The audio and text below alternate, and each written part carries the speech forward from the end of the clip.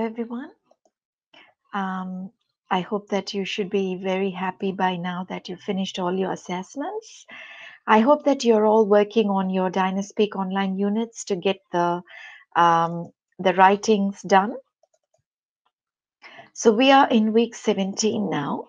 We only have 2 weeks to go. So today's lesson is just a couple of things that you'll be doing, but very useful to improve your skills.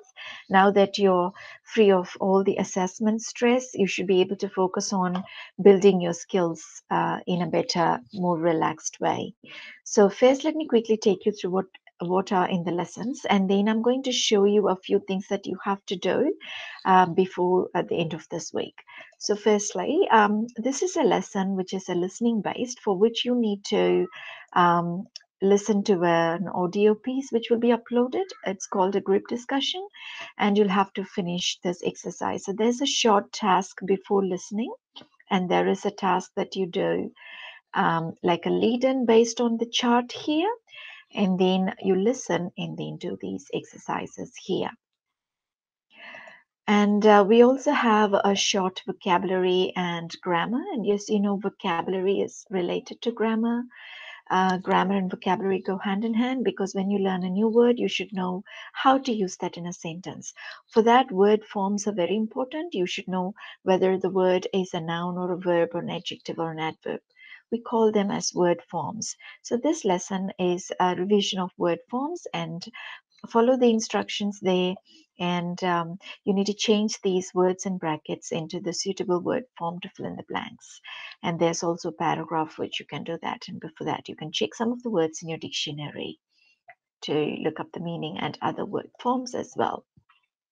So just a reminder for you about the things that you should be completing, actually must be completing this week. So there is plenty to do. As you can see under classwork, we've been uploading weekly lessons online from week 6 onwards.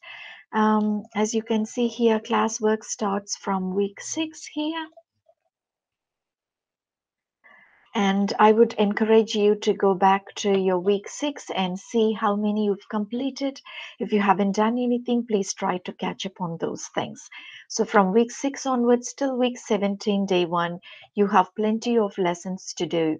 And the Dynaspeak online units are there for you to do, but only the writings are open, and the most recent units are open for you to finish. That's units 14 and 15 are open now, so you can finish them as well. So this is time to catch up on all the coursework that you haven't finished yet, because you should have completed your coursework to complete this program and receive your certificate. Your teachers would have told you that.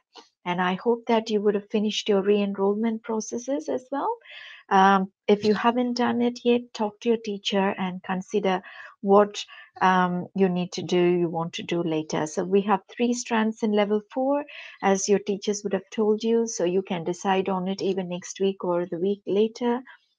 But at the moment, you can decide whether or not to do your level 4, and if you're ready to do your level 4. And by the time this course finishes, I would encourage you that you should have finished all the course work, so that you can say, oh, I have learned this much on the course, and I've improved my skills, because we have so much available for you on Dynaspeak online weekly lessons, which some of you may not be able to finish it. So it's time that you go back and catch up on that thing.